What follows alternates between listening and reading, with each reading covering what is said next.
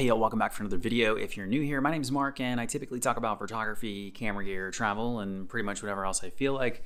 Today I'm going to be walking you around my ridiculously over-the-top YouTube setup that has 4 cameras and records directly into an SSD. So hopefully this video can provide some inspiration to you and your setup, but let's just jump right in and start walking around the desk. So this is actually my photo studio. It's where my clients come for my portrait work. It's where I work during the day, but it's also where I make these YouTube videos. So being able to have a versatile space and a versatile setup is really important to me. And as I started to scale up my YouTube channel and add some more cameras to the mix and do like multi-camera recording situations, the amount of stands between the lighting and tripods and all that stuff just began to completely take over this room. And while there is a lot of space in this room, if I have to do a portrait shoot in the morning and break all that stuff down and put it all away to make this space clean, and then have to pull it all back out again, that whole thing gets like really annoying. So what I did was I picked up this standing desk, and the whole thing is on wheels, and I'm able to just move the desk out of the way if I've got to do a shoot here on the backdrops.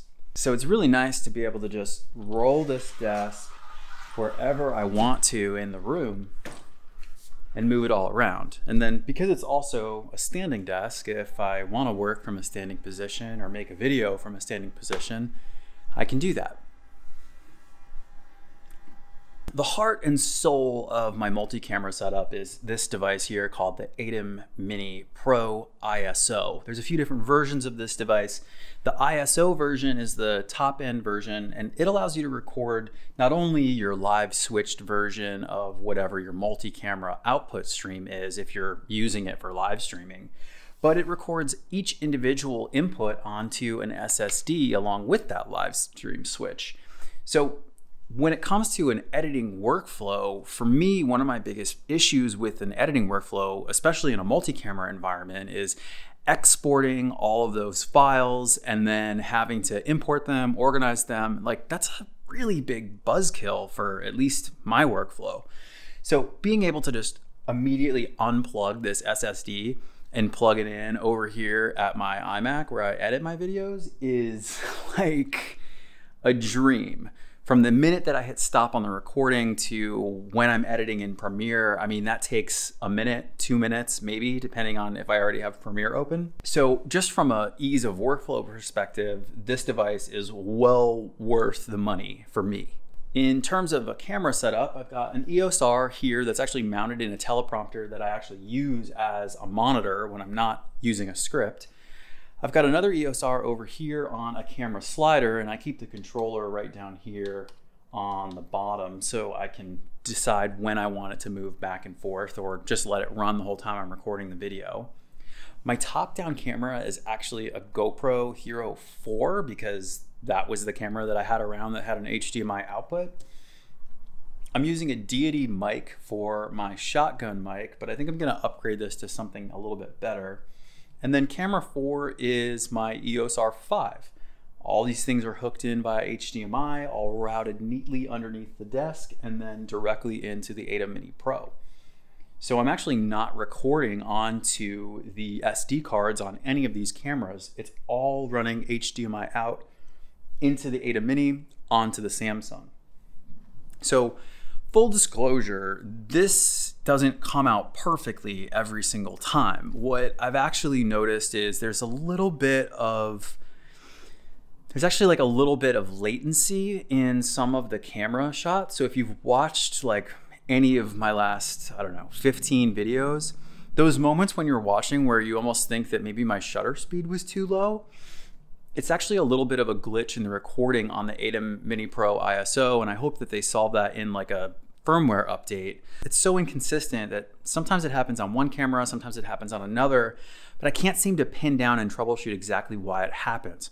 I've even tried swapping out HDMI cables to different ones or more expensive or higher quality ones, and the issues still persist, even though all of my frame rates are exactly the same, all of my export settings are exactly the same. So I can't seem to figure it out, and neither can Blackmagic so far. So maybe that'll happen. But because this workflow is so easy, I'm okay with it being a little bit rough around the edges because it makes doing unboxings and product reviews and tutorials with multiple cameras, multiple angles, just being able to hit one button and everything's rolling, that is like the dream of, I think, most YouTubers out there. So I'm okay with that little drop in quality because it just makes things so much easier to edit.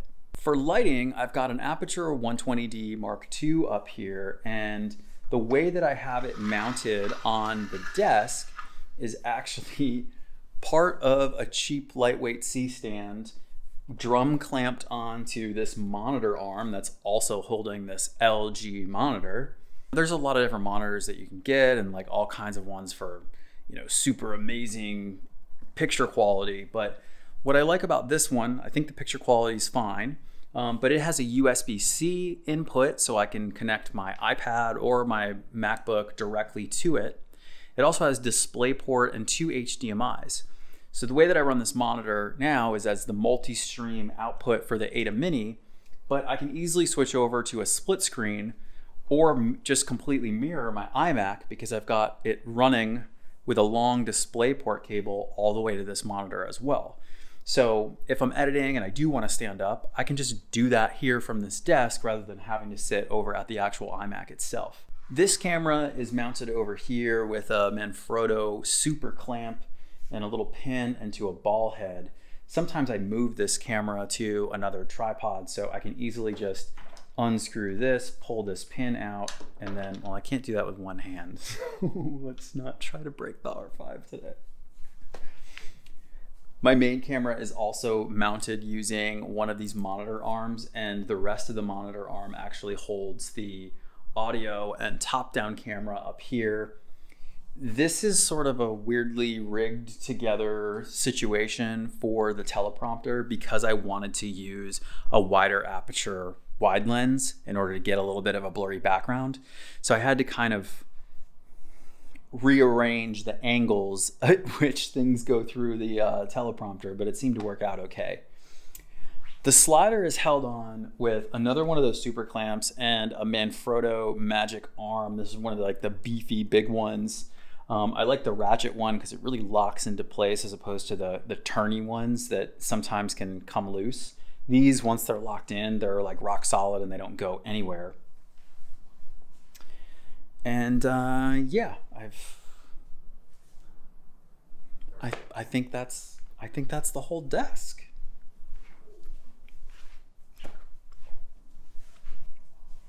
Yeah, so I'll leave links down below in the description to everything that I talked about in this video, and hopefully there's some inspiration here. Let me know down in the comments what you think of this setup and if you think it'll work for you. And by the way, this whole video was filmed on the iPhone 12 Pro Max with the Moment anamorphic lens. So if you've been wondering what that looks like, and the audio is coming through the Rode Video Micro. So hopefully this all works out okay for you on that end.